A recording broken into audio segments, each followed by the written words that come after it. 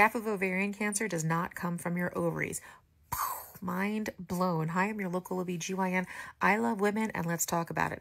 So for a very, very long time, you would assume that if you heard that you had ovarian cancer risk, or anything about ovarian cancer, of course it would come from the ovaries, which are these little white, round, rubbery organs that sit at the end of your fallopian tubes. So your uterus is like an upside down pear, and then coming out the top, kind of like ears, are these like stringy tubes, which we call the fallopian tubes. And then at the end of the fallopian tubes, you have these cute little white rubbery nuggets. Those are your ovaries.